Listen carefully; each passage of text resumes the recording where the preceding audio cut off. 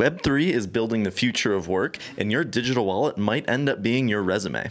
Is that how you see the future here of work? We have wallets with things that prove our worth.